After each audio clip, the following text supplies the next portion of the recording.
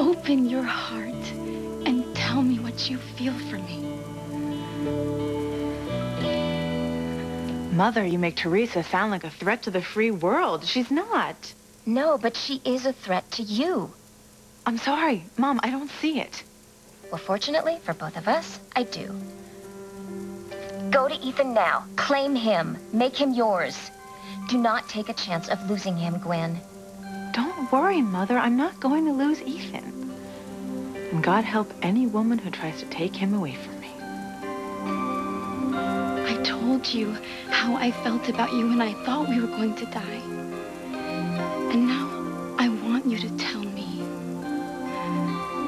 Do you love me?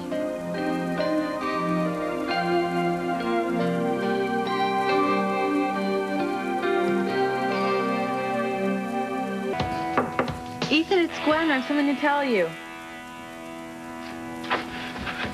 Gwen, what are you doing here? I thought you'd gone home. Oh, I forgot I left my purse in your sister's room when I changed clothes.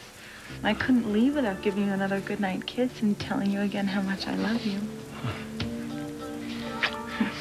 Well, good night. Be careful. Well, with my mother waiting for me, I'm in no rush to get home. Why? Did something happen? Oh, she just called me on my cell phone. She was checking up on the threat from Teresa, saying she's a snake trying to get her fangs in you and marry up. Don't worry, I assured my mother that there is no threat from the housekeeper's daughter. And I really still hope you're not angry with me for being suspicious of Teresa. I mean, I said I was sorry, and you were right. Teresa is no threat to our relationship. No, Gwen. You don't need to apologize. Oh, good night. Ethan, why are you standing here with the door half closed? It's like you want to get rid of me or something. I mean, is there a reason you don't want me to come in?